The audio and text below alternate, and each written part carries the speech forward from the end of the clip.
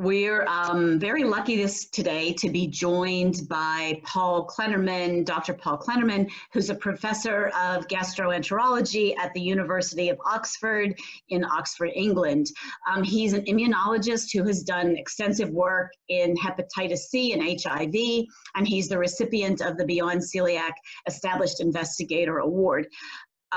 Also of a very important note is that Paul has been working on a very large product in England related to COVID, and so much of his time has been spent on that extremely important work. So again, we're thrilled, Paul, that you're here with us today to talk a little bit about the work that you're doing in celiac disease. So if you want to just quickly tell us a little bit about yourself. Yeah, well, thanks very much, and thanks for the introduction. So yes, I work in Oxford. I have a background in working in infectious diseases and the immune responses to viruses, and that led us on to look in the tissues, and particularly initially in the liver, and then more increasingly I got interested in how immune responses work in the gut. And I have very good colleagues in Oxford who work on celiac disease, and they introduced me to the problem, and we set up some projects to investigate how the immune system works in celiac using some of the principles that we'd learned from studying viruses and other infections.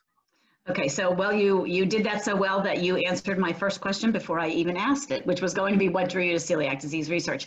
But in your research, you're looking at a kind of cell, and it has a pretty ferocious sounding name. It's the CD8 T cell.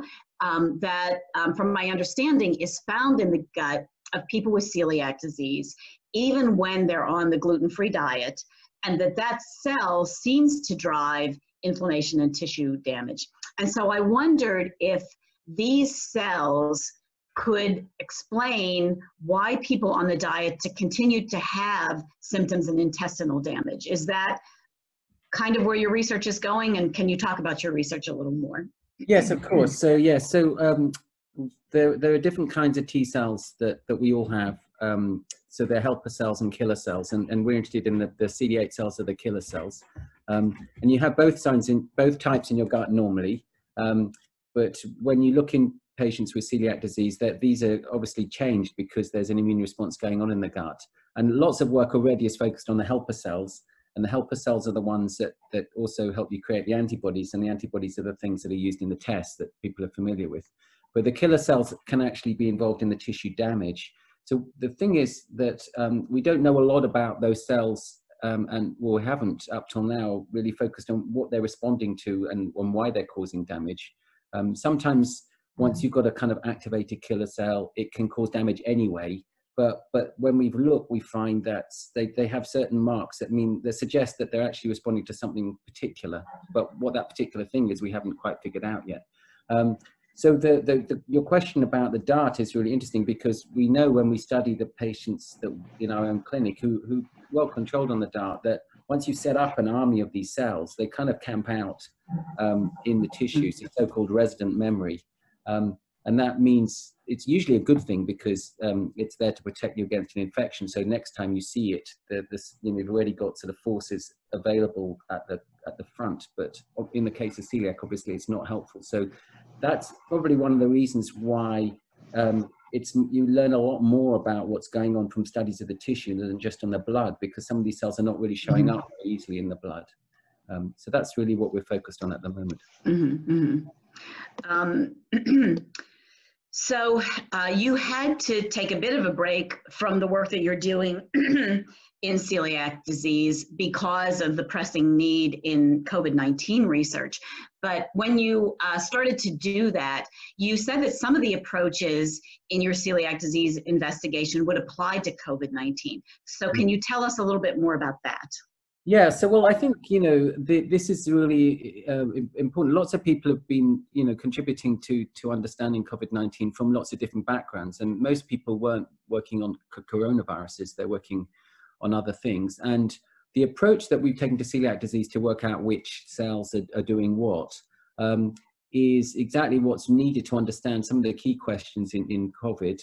Obviously in Oxford, we're very interested in the vaccine, but we're also interested in how it is that some people do very badly and other people actually shrug the thing off with much less, you know, severe illness. And the type of T cell response that you make is part of the picture. It's not the only thing, in the same way as the T cells are not the only thing in celiac. But we have used some of the same tools that we developed for the celiac project, and some of the same investigators are involved. And we know that some of the, you know, I mentioned that sometimes these types of T cells can get turned on anyway and just get angry and aggressive, even if they haven't got a good reason to. That appears to be part of the process that's happening in the worst kind of cases of COVID-19. You get a very aggressive immune response, and some of the cells involved in that are the same cells that we're looking at in the celiac project. Mm-hmm, mm-hmm. So it hopefully will help lead to some of the important answers. As I had mentioned earlier, you are the recipient of the Established Investigator Award, which is designed with an emphasis on immunology and supporting novel approaches to understanding celiac disease.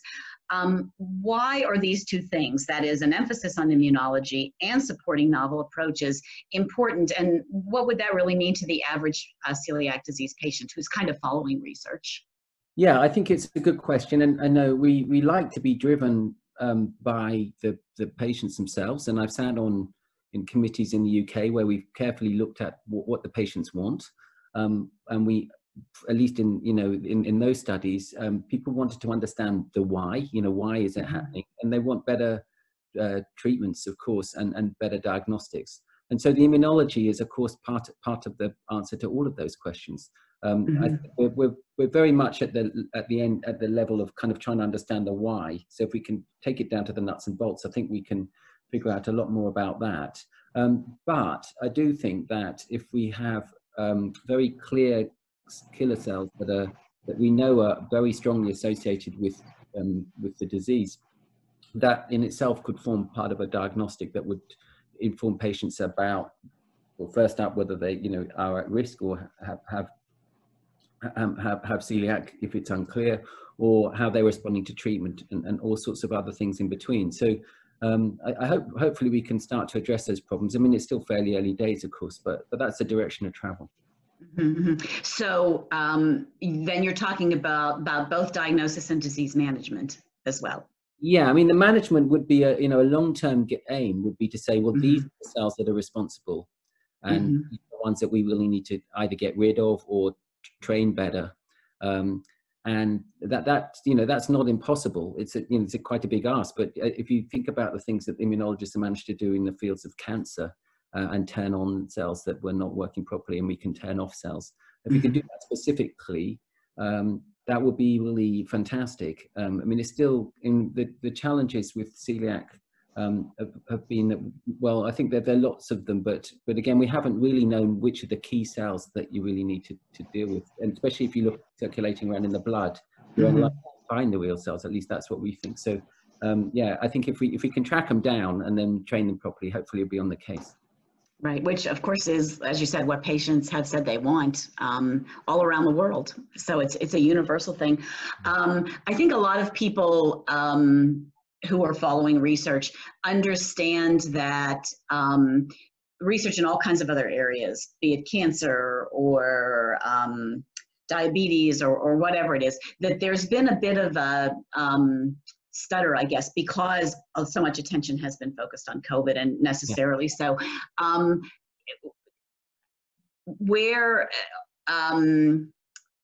So I know that you're very involved in that broader work in England. Is the celiac study completely on hold, or is it moving forward a little bit, or where is it? So, well, the problem with the celiac study was a mixture of things. Over the summer was that we were just unable to recruit any patients to study. So they shut all of that for us because of the commitment to the COVID issue. Right. And they also shut our lab for anything that was not COVID. So that really put the brakes on. Having said that, the fellow who's been involved, Michael Fitzpatrick, did an absolutely brilliant job in collecting all the data together that we'd already obtained, and writing up papers and making sense of it. And so he's in a very good place. So now the lab is just in the last couple of weeks has reopened, and the process for getting more biopsies of the patients is now we're properly engaged with that. So I think we can start again, and just hope that we don't get knocked off course quite as quickly. But I think overall, with the plans that we got, I think we can make good progress now quite quickly. We've got tools that we can use on some of the stored material now. So I think it's actually, we're in quite a good place if we can just, have a chance to do this.